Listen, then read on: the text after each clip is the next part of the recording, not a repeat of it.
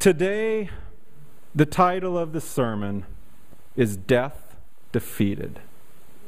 Death Defeated. Now, the theme is this: those who are in Christ need not fear death. Those who are in Christ need not fear death.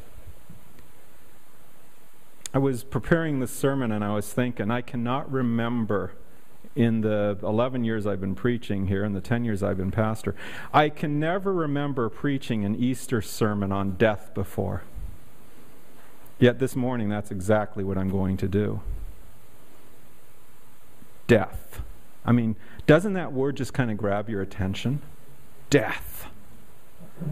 Death.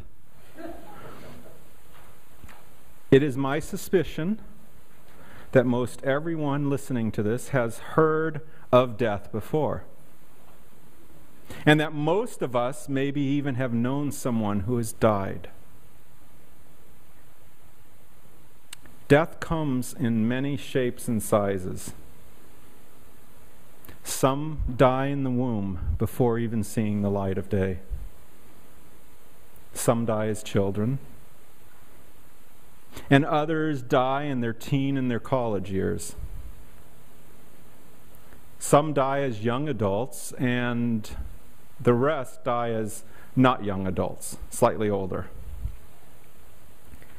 I was thinking about this. Sometimes death comes with warning. And at other times, it just sneaks up on us. One minute, we're eating at King Cone.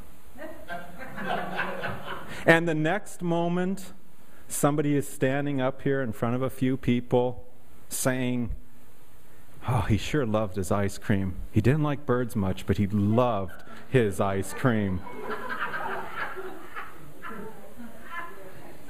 For those that don't know what's going on there, I love birds if they're outside, but once they get inside, I'm terrified by the little critters. You know, we write songs about death. We tell stories about death. And we make blockbuster Hollywood movies about death.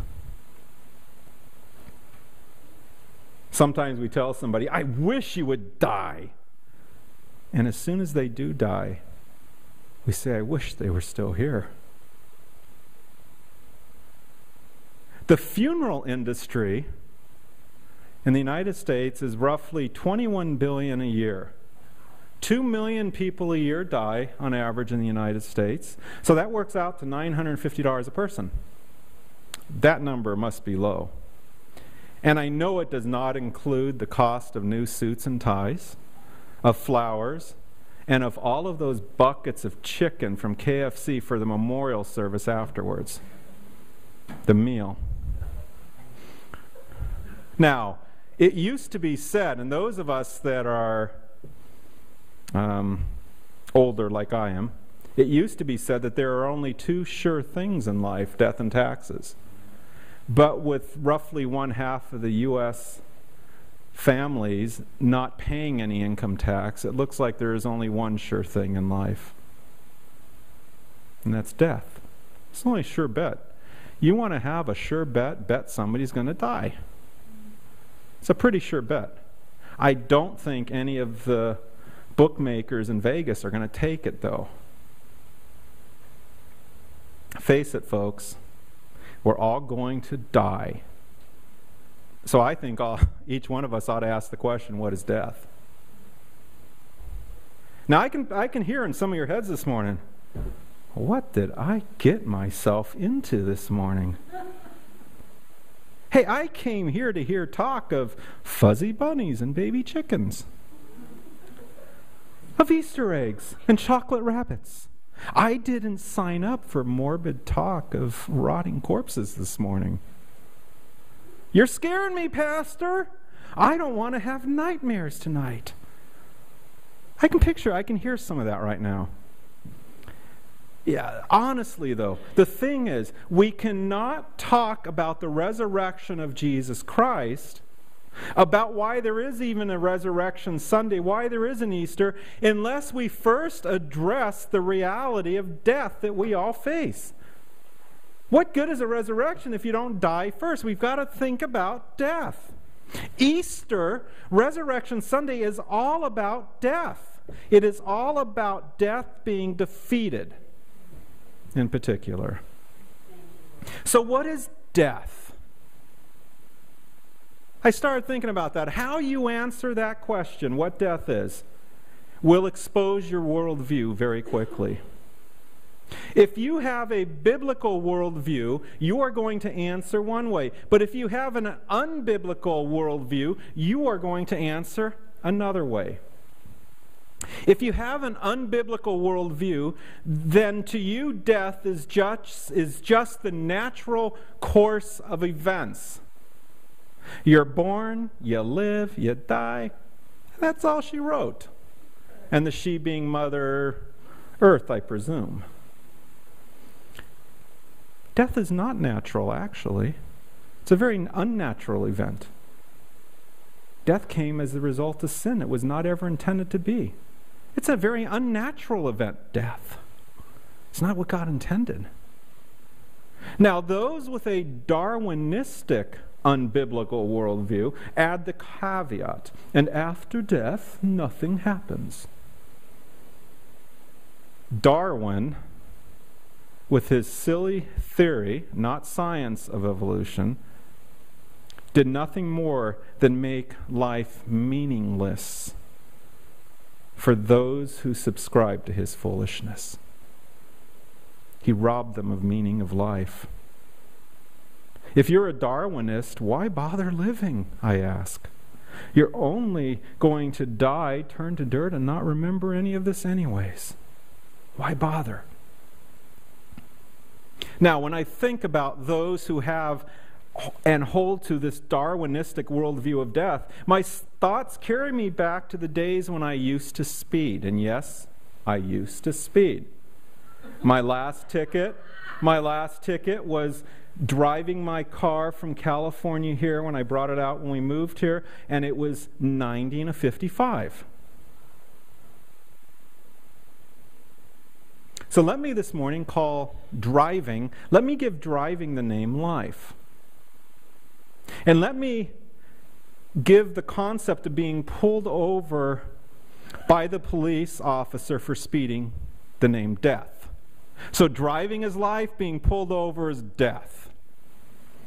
Those who speed do so in fear that they might be caught at any moment and killed, let's say ticketed.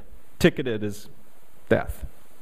So they drive with one eye on the road in front of them to see what's coming and ahead of them, and then the other eye they have in the rearview mirror looking behind them in case death, a police officer, sneaks up upon them. I was very cross-eyed in those days. The left eye was always looking ahead for cars sitting there, and the right eye was always looking in the rearview mirror. And all the while, those who hold to this Darwinistic worldview, this worldview that so much represents a speeder, all of those that hold to this, they're always concocting in their mind an excuse in case they are caught. Really? You got to be kidding. I didn't see the sign. I was going that fast? My odometer must be broken. Oh, you're kidding. I'm sorry, officer. All I was doing was looking for a restroom. But you know what? Darwinists, if they're honest, they will admit they're trying to cheat death and the judgment that comes afterwards by pleading ignorance. Hey, God, I didn't see the signs. You can let me off the hook, right? Huh? Okay, great. Darwinists and those that hold to that unbiblical worldview live their lives with the plan in mind that one day I will plead ignorance. I will take the fifth when I die and stand before God in judgment. I will plead the fifth. I will say, I didn't see all the signs that you put along the way. Why do I know this? Because the Bible says everyone knows there is a God. Everyone, the Bible says, knows there is a God. But that there are some who suppress that truth in unrighteousness. At the same time, the fear of death is holding them captive. So from that, I can assess that death actually does frighten the Darwinist within his heart. But that the thought of letting go of his or her sin frightens them all the more. So in their minds, they attempt to suppress God and judgment. Now there's another unbiblical, foolish worldview concerning death, and that is what I call believing in a mulligan. Believing in a mulligan. Around the time that I had my chronic speeding pattern problem, I also was an avid golfer. Now, neither I nor any of my golfing buddies were what you would call good golfers. No Tiger Woods in the group. So we were always asking for mulligans. What is a mulligan? It is a do-over. It is like, I just really messed up on the shot, but that was the fly over there flipped his little wingy things and it threw me off. So I need a mulligan because I do not want to pay the penalty for that first shot that went wrong. I want to have a second chance. A mulligan. Now, Darwinists believe that they are able to plead ignorance, and then those who subscribe to the silliness of reincarnation believe that they're going to get a mulligan. The problem is that God says it's appointed that a person dies once and then comes judgment. So there are no after-death mulligans. There is no do-over. Purgatory does not exist. Either you get the shot right off the tee or you live with the penalty down the fairway. It is appointed to every person to die once, and then comes judgment. Now, my last, for this morning at least, my final unbiblical worldview is the one I'm going to call I'm all set. I'll discuss this morning, and it's the worldview most shared by people living in this city, in New England, I think, and in the nation. The I am all set worldview when it comes to death. Until Marilyn and I moved to New England, and Chris and Amy, I had never heard the saying, I'm all set. But after hearing it for 14 years now, I'm actually totally sick of it. Would you like another cup of coffee? No, I'm all set. Can I help you carry those bags? No, I'm all set. Do you need directions? No, I'm all set. May I prepare you to die by telling you the good news of Jesus Christ? No, I'm all set. How many times, Peter, did we hear that on the streets? I'm all set.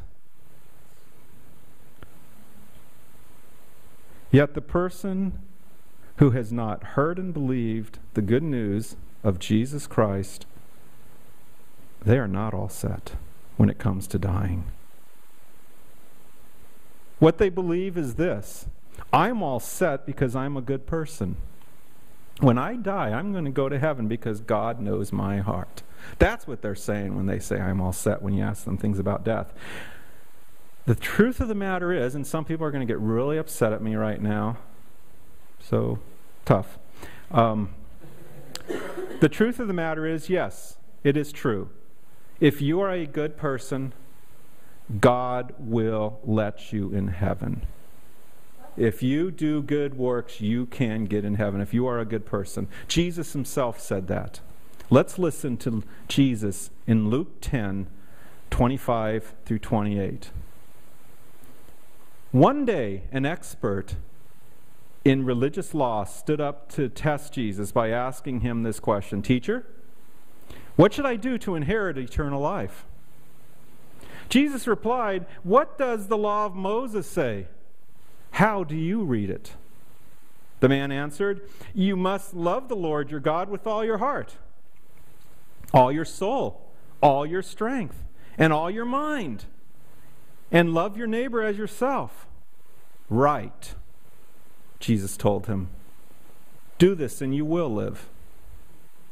There you go.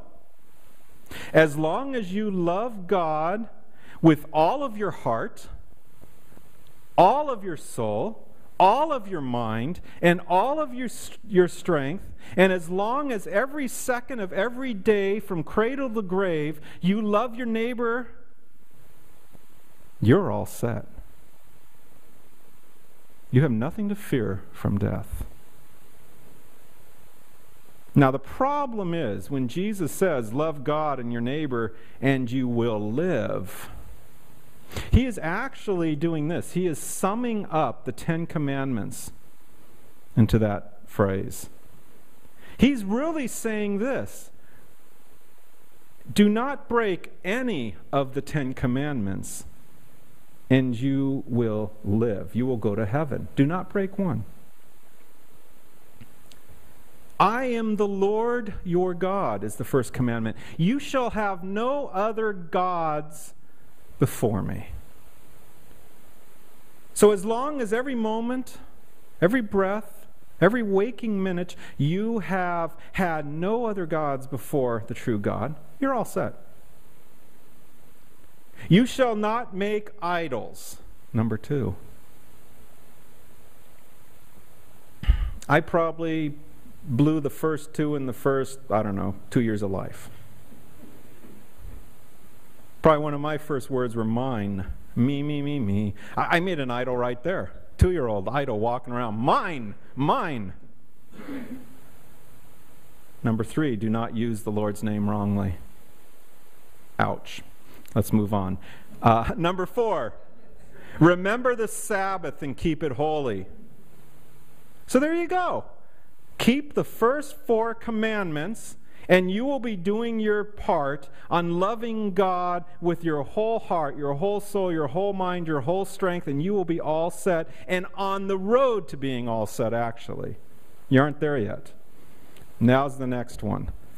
Honor your father and mother. I had what you called lip. I gave some lip quite often. That's not honoring my mother or my father. If my mother really were sitting over there, she would probably tell you he still gives lip. Do not murder. Well, that's easy. I haven't killed anyone yet. Remember, Jesus calls anger and hate murder of the heart. Do not commit adultery. Well, let's not forget that Jesus said anybody that looks with lustful thoughts has already committed adultery in their heart. Do not steal. I've never stolen a thing in my life, people say all the time. And I think all I've done is stole. I suppose that do not steal means no downloading of songs for free anymore, no plagiarizing the words of others, no taking... This one gets me. No taking napkins from fast food restaurants to stock up the glove box in my car. You know what? I was writing this yesterday, and man, did I feel God's hand of conviction. Honey, put it on the grocery list to buy some napkins for my car.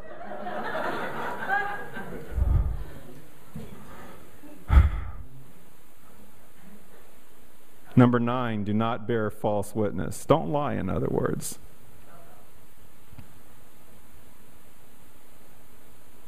Number 10, do not covet. Do not want anything that your neighbor has.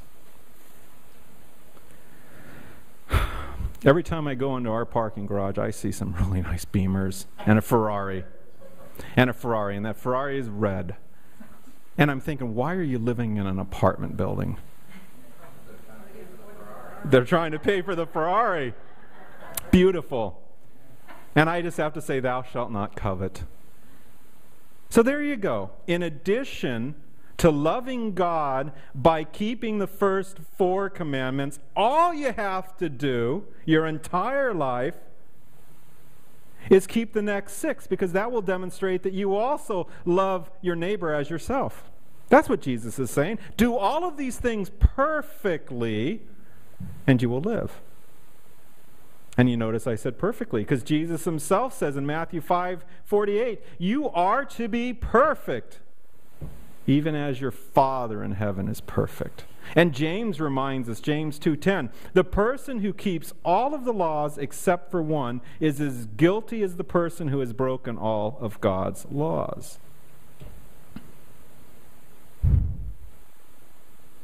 Well, he knows what my heart is. Okay, I haven't kept all of his laws, but he knows my heart. That's not a good thing, folks. It's not a good thing. I'll ask for volunteers in a few minutes. I'll ask for volunteers. I got a new machine out back. We'll bring it in here, and it will reveal every thought that you have had in your heart and in your mind over the past 6 months, and especially about the pastor and everybody around you. And it'll just project them up on the wall. It'll project them all up on the wall. I'm going to ask for volunteers. Do you want everything you have thought, everything in your heart, revealed to those around you? I don't. Not at all. Not even what I'm thinking right now. God does know our hearts. When he looks at our hearts, he sees a heart that is filled with every inclination of evil from childhood. Genesis 8:21. And he sees a heart that is deceitful above all else and desperately wicked. Jeremiah 17:9. According to reality, not our thinking, but the truth of God's word, upon death, there is no taking the fifth, no pleading ignorance. There are no do-overs, no second chances, no mulligans. And there is none who can rightly say, I have kept all 10 commandments perfectly my entire life, so therefore I am all set.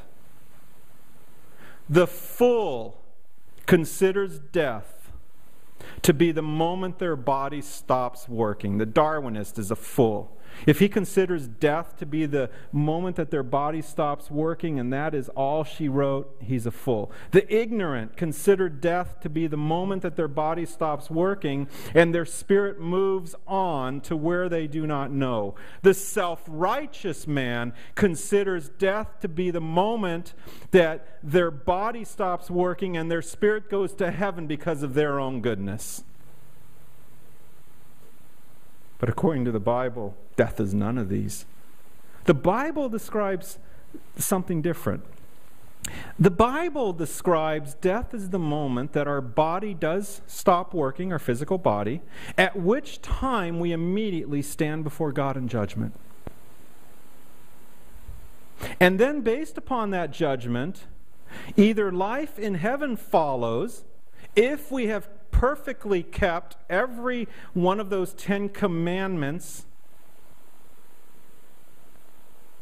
or if somebody has stood in our place. And for those who have not kept the 10 commandments and do not have an advocate standing in their place to vouch for them, and there's more on that in a minute, then that judgment is followed by what the Bible calls death, the second death. Also known as the lake of fire, hell, Hades, and eternal suffering. If you're a person who plans on pleading ignorance, or hopes you'll be given a mulligan, or thinks you're all set, you should be feeling pretty uncomfortable right now, knowing God's standard for goodness is perfection from cradle to grave and nothing less. On the other hand, if you're a person who knows that when you die there will be no pleading ignorance, that there will be no second chances, and if knowing that really does concern you because you know that your heart is wicked and your deeds are evil, then listen up, because you do not have to fear death any longer. Neither death 1 or death 2. Because today we celebrate Jesus' resurrection. The day that he defeated death on behalf of those who will put their faith and hope and trust in him. Hebrews 2:14 through 15. It gives us some great news. Hebrews 2, 14 through 15. This is what it says there. Therefore, talking about Christ, and about us. Therefore, since the children share in flesh and blood, so since we all share in flesh and blood, he, Jesus himself, likewise also partook the same, that through death he might render powerless him who had the power of death, that is, the devil, and might free those who through fear of death were subject to slavery all their lives. Every one of us in this room before Christ lives in fear of death.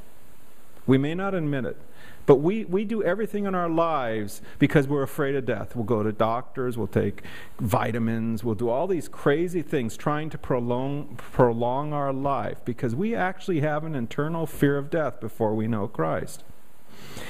But Christ died himself and rose from the dead so that the power of death might be overcome.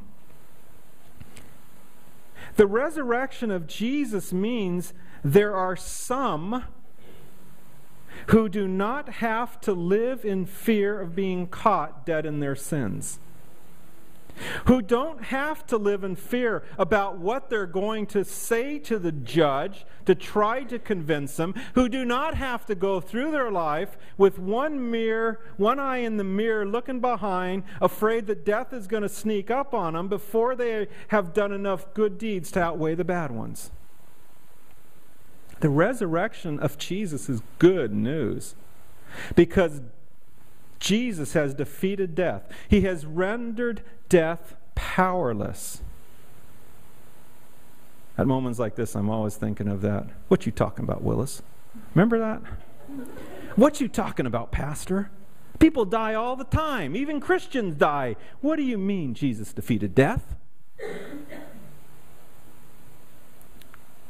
We're not talking about something as minute and as petty as earthly death here. Because the Bible often refers to our earthly death as just sleep. We're talking about Jesus defeating the second death. And that those who are in Christ have no fear of hell or the second death. They need not. And the fact that Jesus defeated the second death itself would be nothing even for us to celebrate if the story just stopped there. If the story stopped at the resurrection, I'll tell you what, folks, I wouldn't be celebrating. What do you mean by that? Well, if Jesus rose from the dead and his resurrection didn't affect me in any way, then I wouldn't be celebrating his resurrection. So what? But the good news is, the great news is, that the resurrection is not the end of the story either. Jesus defeated death for a reason. And we're told that reason. In 1 Corinthians 15:20, we're told the reason why the resurrection of Christ is really good news and great news, fantastic news for us. For those who believe in Jesus Christ, for those who have repented of their sins and put their faith in Christ alone, for those who are no longer trusting in their own good works to save them, the Bible refers to the resurrection of Jesus Christ as the resurrection of the first fruit of the harvest. The first fruit of the harvest. A harvest that Jesus begins of resurrected saints of God, that harvest continues, and it is comprised of those who in their belief in Christ will themselves be resurrected with Christ one day, just as Jesus was. That's the great news. The resurrection of Jesus, good news. Great news is one day each and every person who puts their faith in Christ, who is born again, will be raised with him. He is just the first fruit. He's just the promise of what is coming to us. Have you been born again? That you may be part of that harvest. Have you repented of your sin and turned to Jesus for salvation so that he will be a first fruit for you? I mean, have you actually stopped trusting in your own supposed goodness to get you into heaven?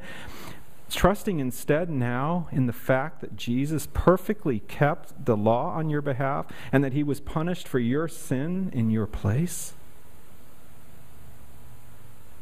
If you have repented and believed upon Jesus Christ, and if you are trusting in his deeds, not yours, to get you to heaven, then rejoice and be glad.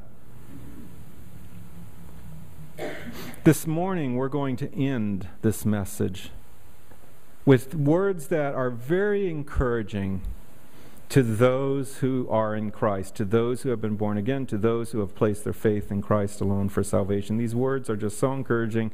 And in our bulletin, I put in homework for people. If they want, go home and read 1 Corinthians 15 and just reflect upon it this week. The whole chapter, 1 Corinthians 15. But I'm going to focus towards the end of that chapter.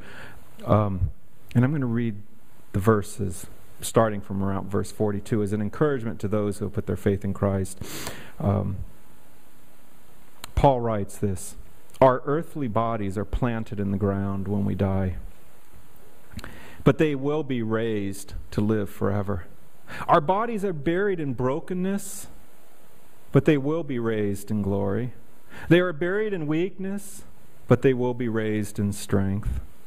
They are buried as natural human bodies, but they will be raised as spiritual bodies.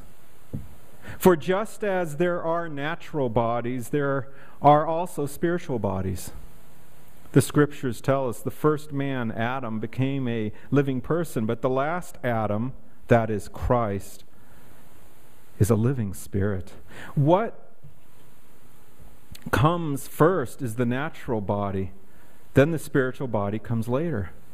What I am saying, dear brothers and sisters, is that our physical bodies cannot inherit the kingdom of God. These dying bodies cannot inherit what will last forever. For our dying bodies must be transformed into bodies that will never die. Our mortal bodies must be transformed into immortal bodies. Then, when our dying bodies have been transformed into bodies that will never die, this scripture will be fulfilled. Death is swallowed up in victory. O death, where is your victory? O death, where is your sting? For sin is the sting that results in death, and the law gives sin its power, but thank God, he gives us victory over sin and death through our Lord Jesus Christ. So, my dear brothers and sisters, be strong and immovable. Always work enthusiastically for the Lord, for you know that nothing you do for the Lord is ever useless." Those are really encouraging words to end this message on, to end our service today on. They are very encouraging words. I mean, words that remind us that although our life in this world will only one day end, our life in Christ will last forever if we are found in him. Have you ceased trusting in your goodness to save you? Have you repented and believed upon Jesus for salvation? Then rejoice and be glad. Leave here today blessed by the promise of resurrection, for you found in the resurrection of your Lord Jesus Christ. And to those who claim ignorance or look for a second chance or a hope that their good works are good enough, on this resurrection day, there's also a promise for you. If you will repent and believe upon Jesus, you too no longer will have to fear death yourself.